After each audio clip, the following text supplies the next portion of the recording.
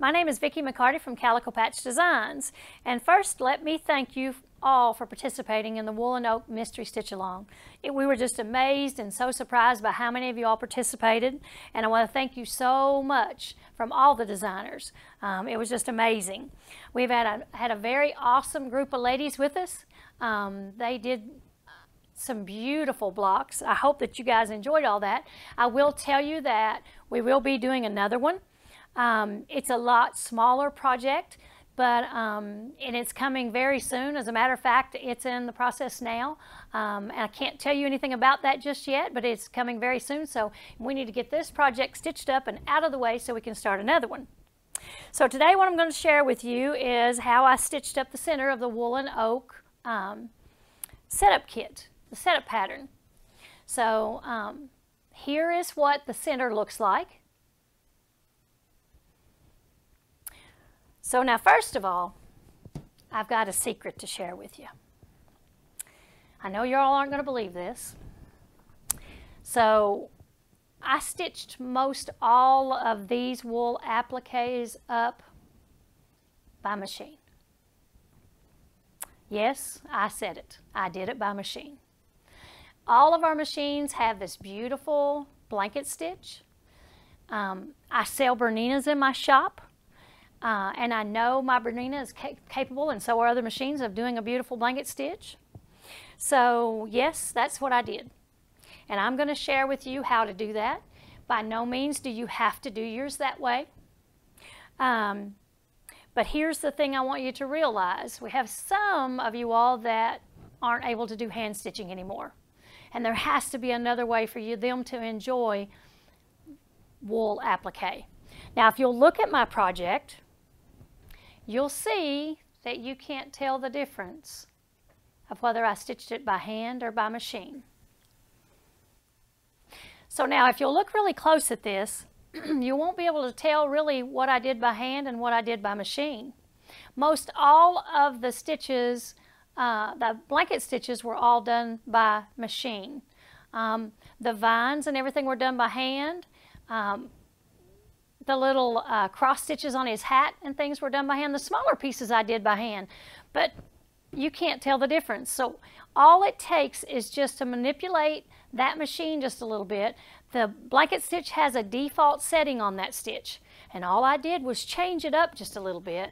Used a 12 weight Aurifil thread and a size 16 top stitch needle. Now I had to put tearaway stabilizer on the back because of the heavy stitching, and just use regular normal 50 weight thread in the bobbin, and I got this result with it. So this tutorial is going to be a little different for some of you, and some of you are going to go ahead and do it by hand, and that is perfectly fine.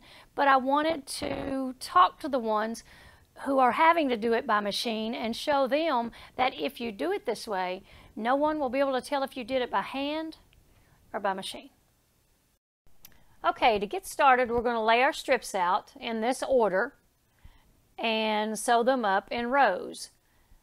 We will have to lay out 4 different sets like this to create that center medallion.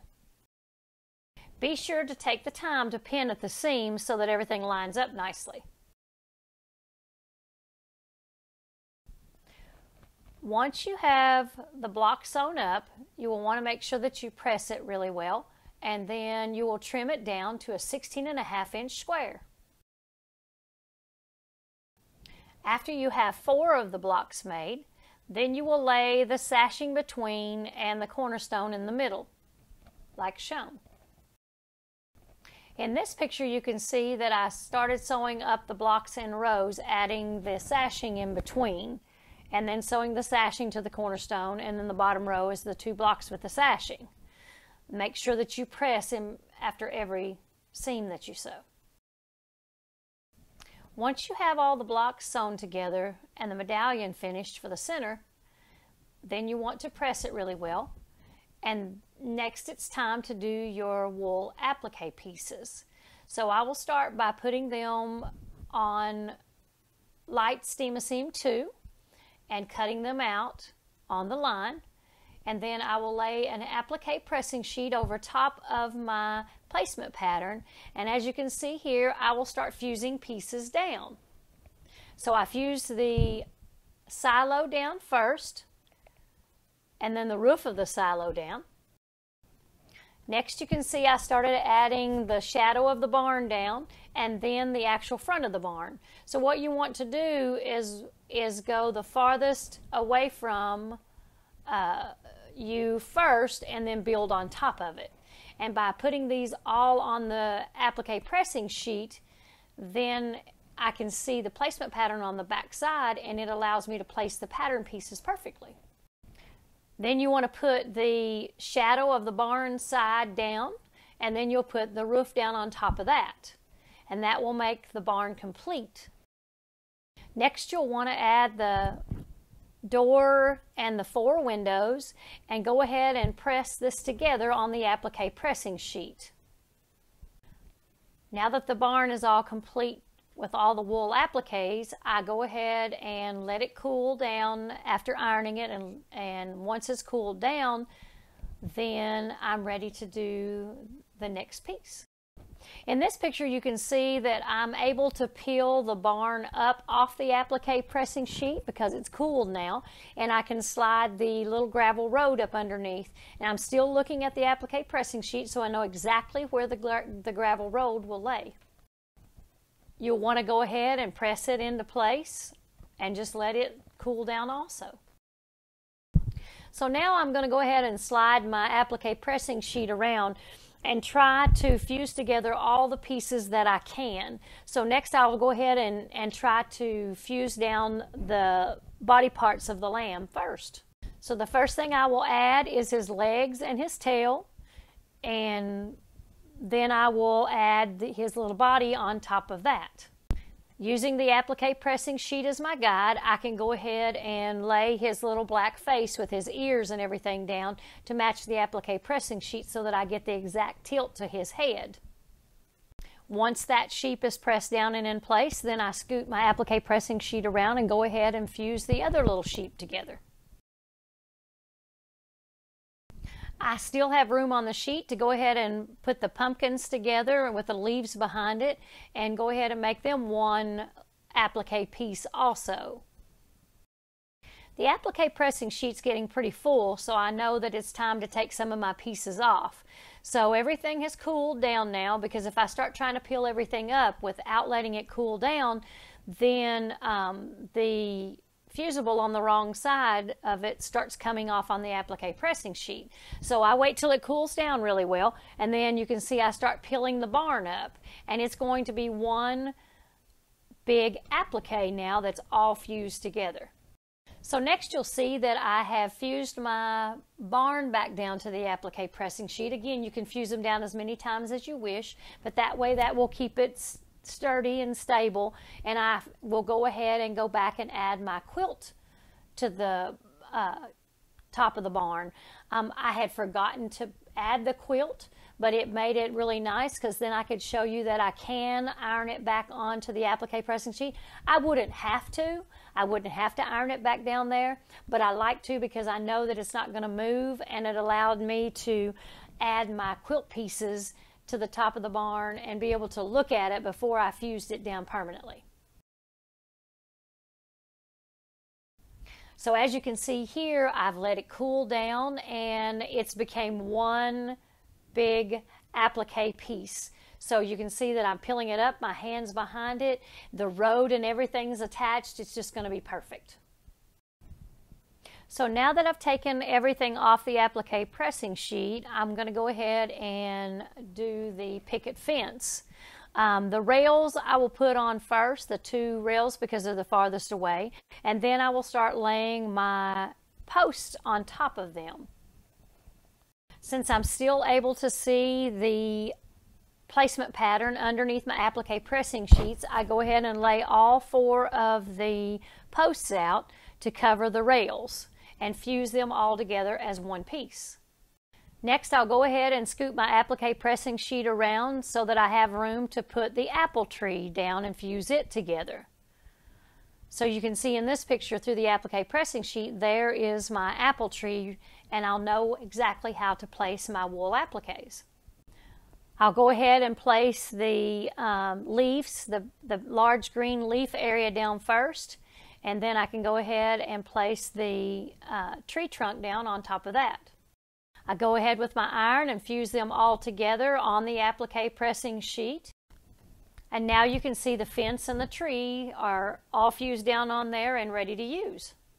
I went ahead and peeled the picket fence up off of the applique pressing sheet after it cooled, and as you can see there, it's all one piece in my hand, all fused together so that it makes it much, much easier to put down on my fabric to start my applique. So after I got the rest of the pieces fused down and got them into individual sections of appliques, you can see I've laid my fence down, and now I have the scarecrow in my hand. So it's much easier for me to lay the applique pressing sheet down on the placement guide, and I can place the scarecrow and the pumpkins and everything together to be one applique piece. As you can see here, the scarecrow's in position, the fence is already fused down again on my applique pressing sheet, and there's my pumpkin section. So it'll be very easy to place it down and match it up exactly to the applique pressing sheet. There's no better way to get this more perfect than to be able to do this on this applique pressing sheet. You can fuse it down on there. Like I said, it's a Teflon coated sheet. There's no right or wrong to it, but you can fuse your applique pieces down on there, and then after they cool, you can peel them off. Now, an applique pressing sheet never wears out. You can use it over and over. There's not a right or wrong side to it. These applique pressing sheets are available on my website. I'll share a link at the end of this to show you where you can purchase them.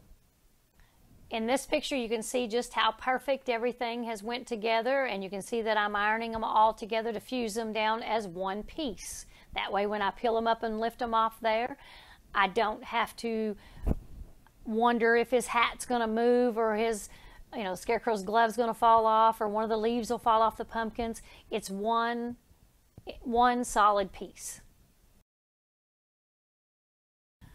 Now, there are two pieces to the fields. There's the back field and the front field, I called them, and they were rather large pieces. So rather than use Fusible on them, I went ahead and drew the fields out with freezer paper.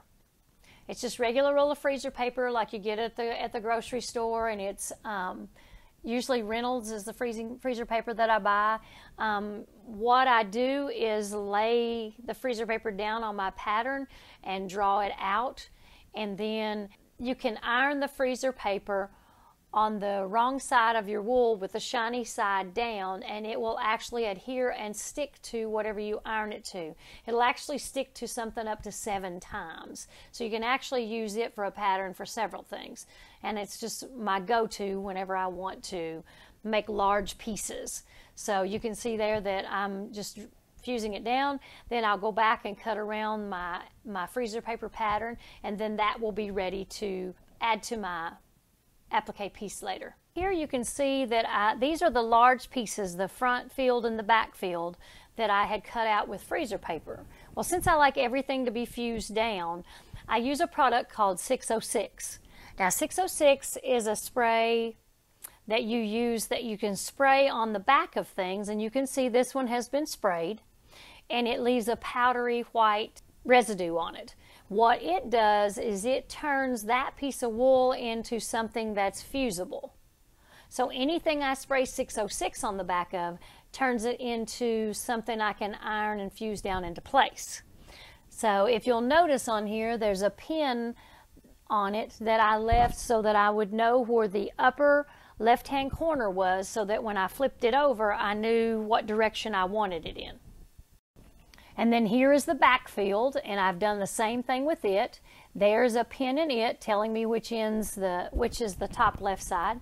And again, I sprayed it with 606 so that I would be able to fuse it down to my cotton background. Now this was just to show you what I mean about fusing pieces together and making the smaller pieces into a larger applique. You can see the barn, the silo, and the road's one piece. My sheep are individually, but they're all together as one sheep. My tree is by itself, one tree, with the trunk and the leaves, and then the fence section, the pumpkin section, and the scarecrow section is already fused together. So when I get ready to put these together, it's going to be so simple. Notice they're upside down, and there's a reason for that, because Lite Steam A 2 has a little bit of stickiness to the back of them, and makes them a little tacky so that I can place them down and also peel them up and move them around if I wish. But also that picks up, you know, little threads or lint or different things, and I don't want anything to keep it from fusing down real well and staying in place for me. Okay, so in this slide you can see that I'm starting to put my pieces on my background. So I've got my background all laid out. I laid the two pieces, the back field down first, the front field down on top of that. You can see now I've not fused anything down. I haven't ironed anything down, because as long as I do this first, then I get to choose what I move to the left or to the right or up or down a little bit. So I like to put it all on there and then look at it before I fuse it all together. So it gives me another chance to move things a little bit rather than just fuse it and be stuck with whatever I have. So now you can see I've put the fence, pumpkin, and scarecrow section in the bottom, and I've got it kind of where I want it, but still nothing's fused into place yet because I'm still making sure I have everything where I want it to be. Okay, once I have everything else in place, then I come in with the two sheep and get them placed where I think they should be. Now, once I have it the way I want, I'm ready to start fusing it in place. What I have done is left it in the floor. I like working in the floor. I've got a bigger space, especially with a medallion center that's this big. And I slid an ironing board underneath that piece and fused it down from the front side really well with the steam iron. You're fusing down wool, and wool takes a little while to get warm. So you really want to do it an extra amount of time. But here's the next thing that I do. Once I get it fused from the top side, you can see in this picture that I flipped it over, and I'm going to iron now from the back side of the block, because all that to get to the Fusible, all I have to do is get through one layer of cotton, and it adheres and sticks down so much better for me if I iron from the back side also. Now, like I told you in the beginning, a lot of the stitches I did on this piece, I did a blanket stitch on the sewing machine. So in order to absorb some of those stitches, I will place the Sulky Tear Easy Stabilizer on the back side of this block on the entire thing. It uses two strips and two pieces of it because it's only 20 inches wide. But that will absorb the stitches of my applique, my blanket stitch, and will not let it pucker because the thread is really heavy and so is the stitching. Now this is a close-up of the blanket stitch that I used on my sewing machine. Again, I used Aurifil 12 weight cotton thread. I have the setting on my machine changed from the default settings. I have a single blanket stitch, but I set it to 4.5 width by 4.0 length, and that allows it to look like it's hand stitched. Another thing that I do is I have an integrated walking foot on my machine. I go ahead and click it down into place because this is some heavy fabric to be sewing through. Now, as you can see on the scarecrow, I did use my sewing machine to stitch around him on the appliques, but now I hand stitched like the detail on the face and the detail on the hat band. Those I actually did by hand. They just look better, and then you really do think that this is all done by hand if you add the detail by hand and your blanket stitching by machine. I did set my blanket stitch smaller when I was doing smaller pieces. This is probably a 3.5 width on his jacket by 3.0 length. Because if I were really doing it by hand, I wouldn't do it as large as the blanket stitch around the fields, because it would just be too heavy and it would kind of overpower my applique stitches. Now if you look really close at the fence, you can tell that the vines on the fence have been done by hand. The little flowers that have been added, they're stitched down by hand. And then I've also went back and added a little gold bead to the center of them to add a little sparkle to my piece. The vines around the pumpkin and the little curls are all done by hand also, just to add a little hand touch of sewing to those. Here you can see that I am stitching around the little barn windows with the machine. I made it really small. It's probably maybe even a 2.0 by 1.8 to go around the windows. But now when I actually did the stitching on the windows for the panes, I did that by hand again. You can see how nice the stitches look on my barn. The silo and every part about the barn was done by machine. The only thing that I did by hand was the window panes, and the crossbars on the barn was done by hand, and the rest of it's all done by machine. Now here you can see the center medallion is already stitched and ready to go, and it's ready to be placed in my quilt. So I went ahead and added my beads and my buttons to my project. I'm going to say you might not want to do that. Most of the quilters that will be machine quilting it will appreciate it if you don't add those in. My husband Tom does all my quilting, and he's just used to me doing that, and he knows to catch the hopping foot before it moves around too much. If the hopping foot were to catch one of the beads or buttons, it could very easily tear a hole in your quilt. So that's why quilters would prefer that you didn't do that. So we've got our center medallion done, and we're good to go. Well, I hope this tutorial has been helpful and will help you to finish your woolen oak quilt. If you have any question, feel free to send a message to me or email, or even a message on Facebook, and I will answer them as soon as possible. I have a new stitch along I've started called Gingerbread Stitches. It's only a 6-month program, and it is all just my designs. The quilt is 82 inches square, and these are some of the blocks, as you can see.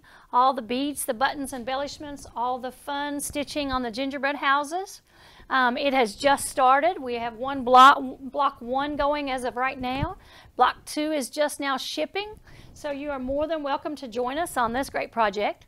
Again, the patterns are free downloads. You'll just have to check it out on my website and join us. Also, watch for my one of my projects to be in the fall issue. I think it's coming out in mid-September for Simply Vintage. That will be coming soon. I also have a new line of fabric coming out from Marcus Fabrics, and it's going to be called Garden Getaway. So that will be shipping in February. Please stay tuned to this Facebook group for new projects. Thank you again so much for participating, and may all of your stitches be blessed.